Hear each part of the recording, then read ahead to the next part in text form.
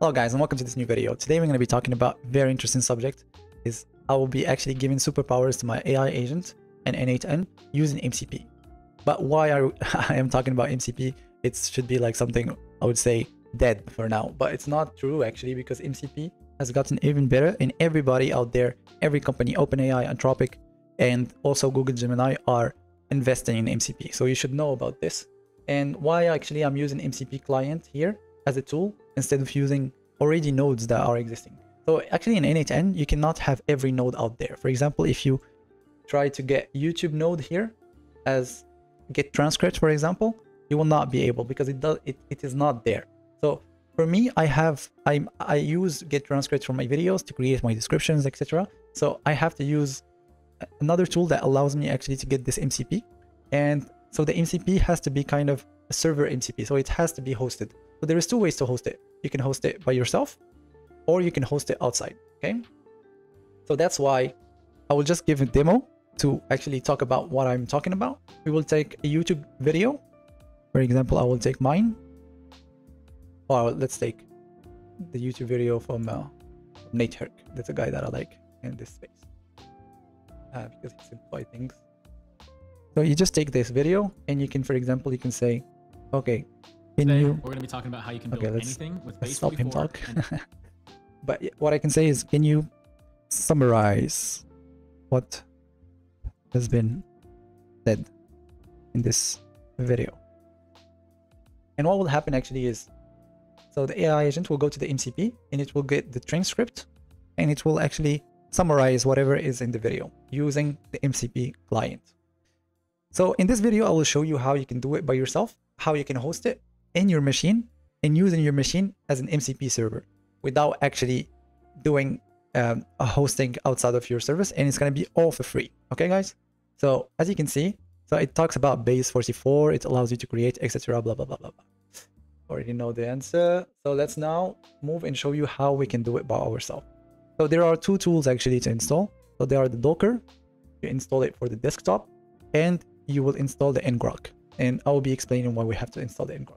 So when you will actually install this Docker Desktop, you will normally not have the MCP toolkit. So how to do it and how to have it, you go into settings, you go to let me see, beta features, and you enable Docker MCP toolkit.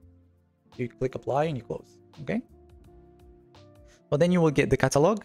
You can choose whatever you want. So there are a lot of MCPs out there that you can use, and you just have to add it. That's it. You add the server and you come here and it's added and you can use it. Okay. So great. So now how actually to host this, to host it so you can actually be able to get it from your n8n platform. So what you will do actually is you will use Ngrok and you will use Docker. Okay. So what we will do is we will launch the Docker catalog in a port, and I will show you how to do it. It's very easy. You don't have to be a coder to know this. You just open a PowerShell, okay? And you will open two PowerShells actually. The first one, you will run this. I'll put this in the comment section so you can have it. So you will run this command, Docker MCP gateway run 8080 transport streaming, and it will actually run your Docker catalog MCP.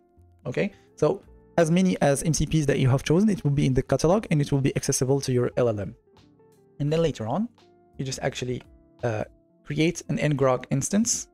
And I will also create actually, I will give also the command line here, but the command line that I've used is ngrok http 8080. What it means is it will create a URL that is an outside URL that you can use for your instance. So this URL actually is accessible via the web. That's why you can use it, for example, in n8n localhost. Sorry, in n8n cloud version. So you just come here, you open up, you actually come here, of course, you take your tool, MCP tool, and you add it here in the tools. You will open it up. You will just pass the HTTP request that we got from Ngrok, as I showed you. You will choose HTTP streamable, and there is no authentication because I don't use authentication for now, but you can secure it if you want. You can ask ChatGPT, who will tell you how to do it. But that's how I do it, and that's it. And my LLM has access actually to the MCP, and I can do I would say I can get access to those MCP lists without actually paying any service, because I've seen that there's a lot of services out there that offer this, but you don't have to. You just have to do these 2 steps and it's going to be all good.